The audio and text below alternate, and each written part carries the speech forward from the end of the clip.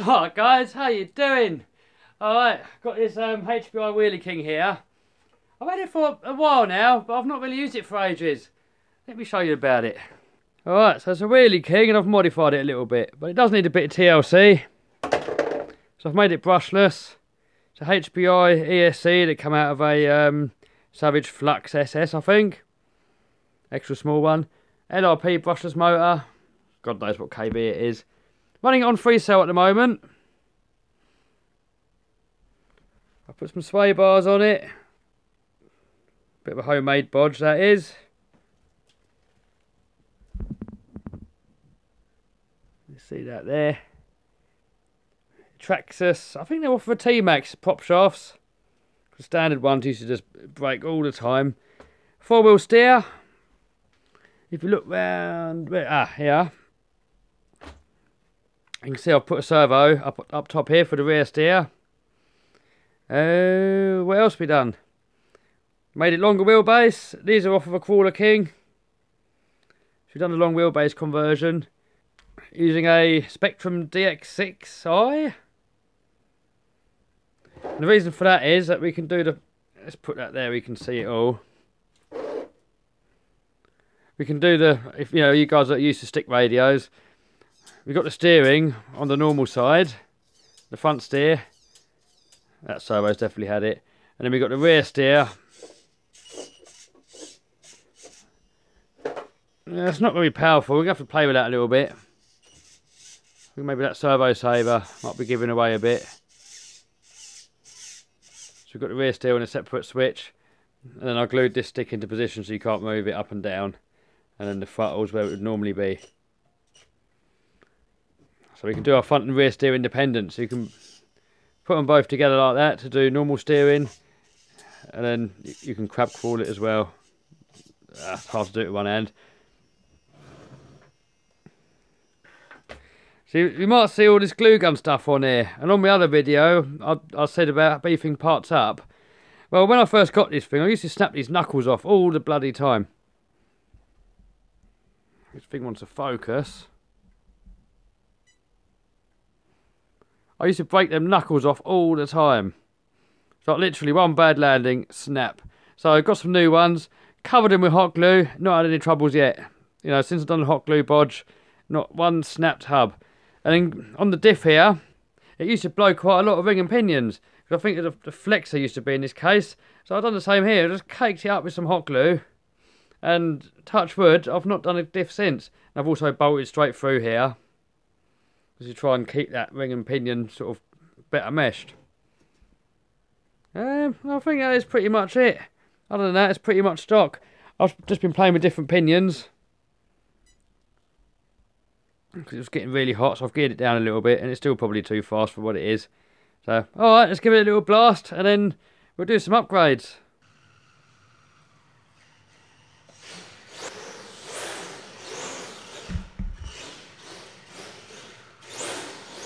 Oh, that servo doesn't sound too good. I'll tell you what, it's a handful to drive, guys. I'm struggling here. I think I built this thing a couple of years ago. And I remember when I first done it, I got the hang of it after a while. So, I don't know, a bit of practice.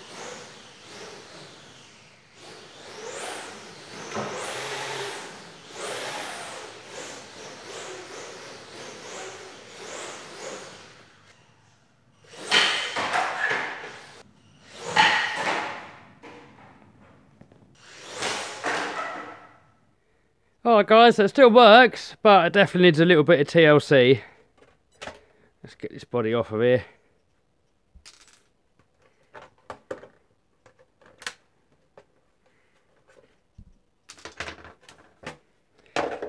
The front steering's definitely soft. The gears have got in there anyway, you can hear that. Back servo's not too bad actually. Oh. Back servo's not actually too bad. I think that's a metal geared one I put in there anyway at some point, but the front one, that definitely needs more there. So I'm going to change that out. I've got this metal geared one here that's out of a Corso Neo, I think. But that'll go in there.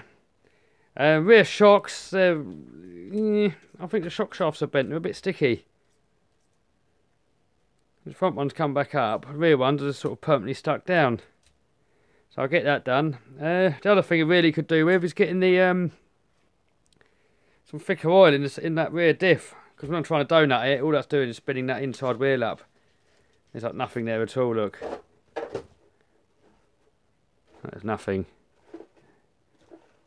So definitely got to get some grease in that centre diff, stiffen that up a little bit. I mean the rear diff. Yeah, it's quite cold actually on 3S, it's not bad. Also guys, look. I want to put a new body on it. This is the body actually that I was originally. I wanted to put this onto my TRX4, but it didn't quite fit, it was a little bit too small. But I think on here, I think that might sit perfect. You can see where the wheel arches line up. And obviously we're going to have to cut these arches out really big like we do on a proper monster truck. But I think that might look pretty cool. It's the old 1972 Chevy C10. Big fan of that body. So, alright guys, I think I'm going to start off with cutting the body shell out. Get it mounted up. Put that servo in and yeah, alright, let's get to it. Alright, let's get this body cracked open.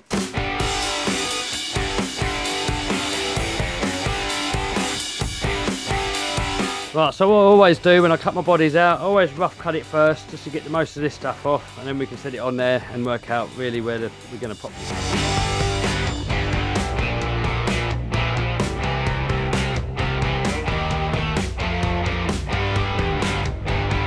By the way guys, these are curved body scissors. You can see that where those blades are curved a bit. That just makes it a lot easier when you're cutting around bends. I'll put a link to them in the description guys if you're wondering where you get them from. Alright, how's it looking? This ESC sitting in the way a bit there. I mean, I can't really lower it down because I've got the servo there and it's sitting on top. So what I can do is either cut a little hole out here for the ESC to sit, or just mount it a little bit higher. Which, I don't know guys, that probably looks quite a nice height anyway, I think. Even though, I don't know actually. That suspension's probably supposed to sit something like that. And then, yeah, I think the front's sitting pretty good actually. But this back's got to come down a bit. That ESC is definitely in the way there. So I think I'm going to have to cut this hole out in the body shell there. It was a bit of a shame, I don't really want to. But I can't see what else I can do. I mean, it's got a rear wheel steer. I don't want to put the servo on the axle. I think it looks poo, and there's probably not room on there anyway. So that servo's got to stay there. ESC, could maybe swap the ESC with the receiver. Then that could probably sit down. Can't remember how I mounted it. I think it was hot. I think I just hot glued it on. Look, just hot glued that ESC straight onto the servo. Guys, if you want to get hot glue off brake cleaner, spray that on there, let it soak in for a little while. That'll really help it come off. Be careful though before you spray it on your plastics to make sure it's not going to do any damage. Try it on a small bit first.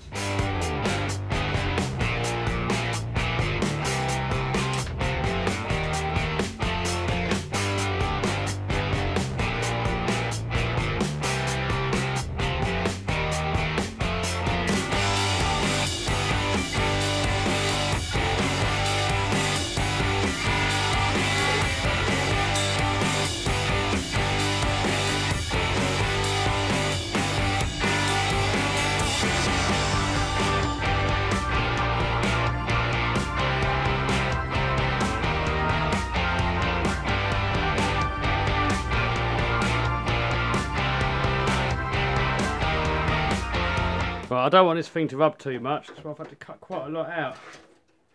If you look at the real monster truck, you've got the Titan here, and you can see how much they cut out the arches there. That's the same body, full size monster truck, that one. So I might leave it at that for now, not cut too much off, so I don't want it looking stupid. I think I'm going to go with a red colour.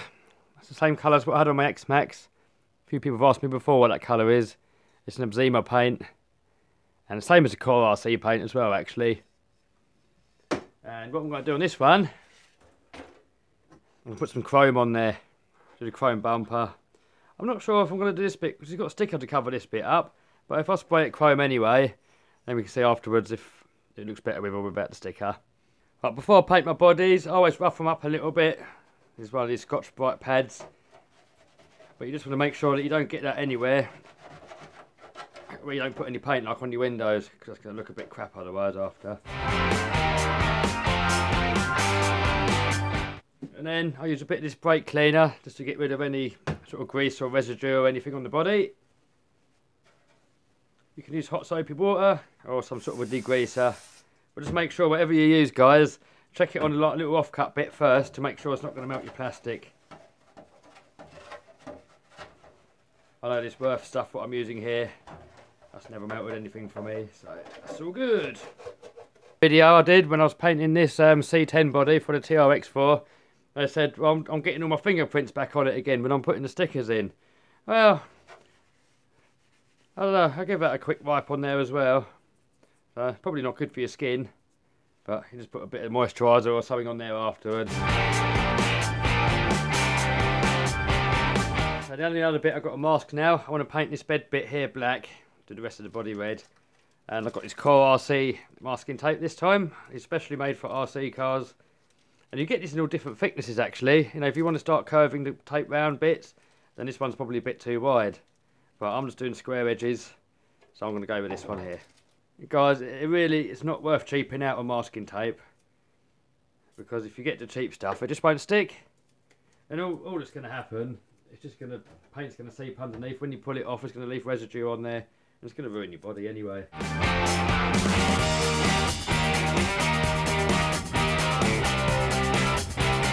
I've got to put the chrome on there first.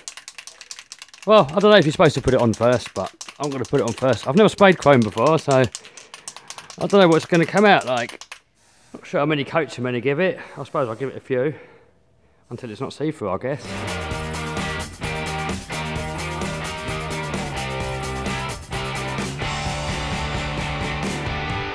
Alright, so we're going to wait for that to dry. Next colour is going to be red.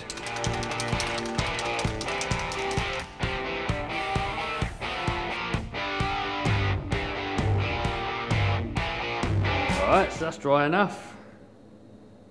So, just do the last little bit here, spray the black on there, and then paintwork-wise, that should be all done.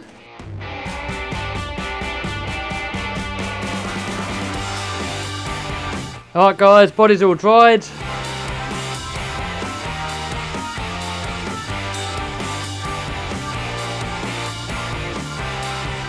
So with this, I don't know if it's better to stick the whole thing on or just cut the headlights out. I think I'm just going to stick the whole thing on.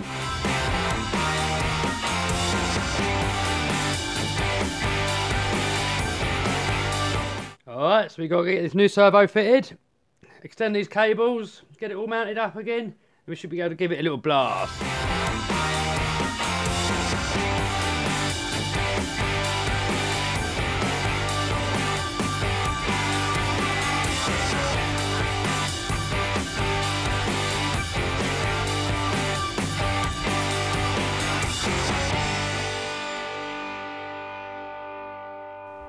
Alright, when you're putting your servo horn back on, guys, it's worth powering on your radio. Just make sure you get that servo centered. And yep, you can see that's not centered there. So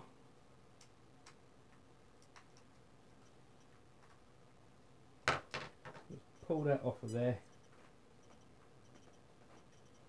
And stick it on where it's roughly straight, which is about there. Guys, never put Loctite on a plastic thread. Only ever put it on metal to metal threads. Awesome. Alright, let's get them side plates back on. Extend these cables here and we're good to go.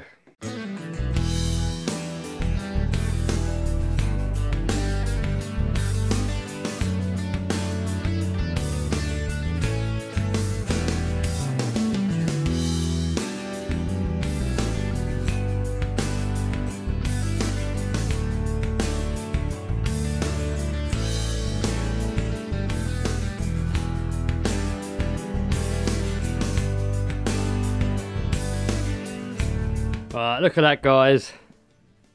There's like no oil in there at all. No wonder there's like no sort of diff lock action on that. Right, got some of this 500,000. That is pretty damn tight. It's almost like treacle. But I quite like tight diff, so put a bit of that in there.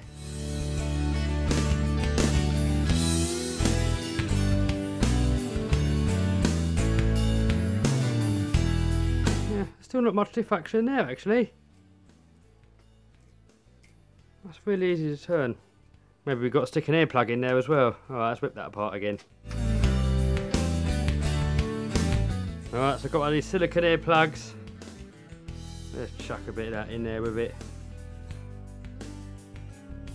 That's got to tighten it up, hasn't it?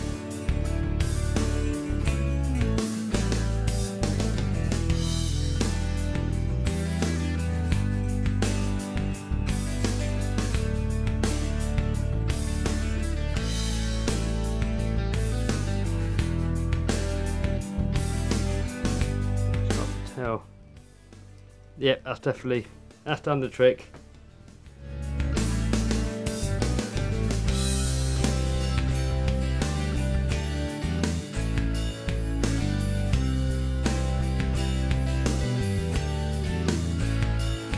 Alright, while we've got it at this stage, I might as well change these shots.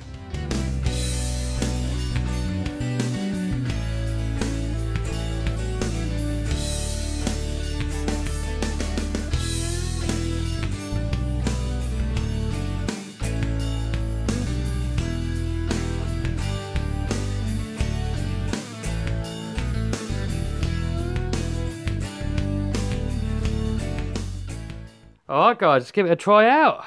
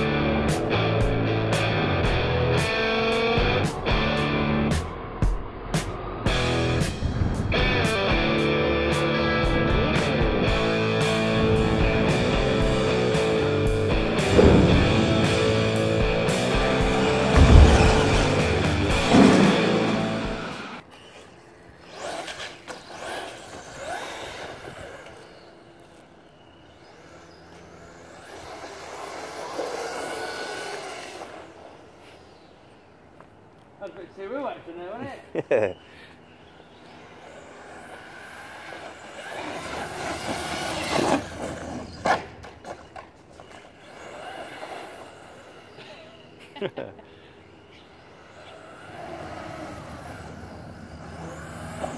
Gotta get the two-wheel action on the go. Yeah.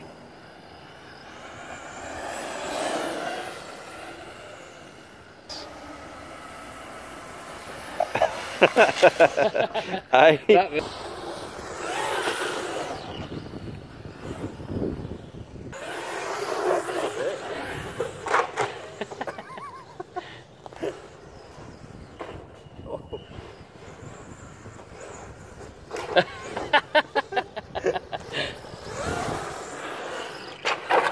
does topple easy, doesn't it? Oh yeah.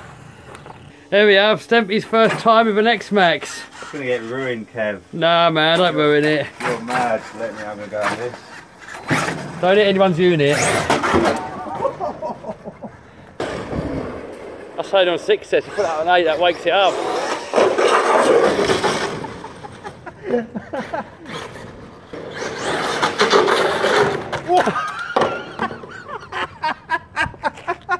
Getting there, aren't we?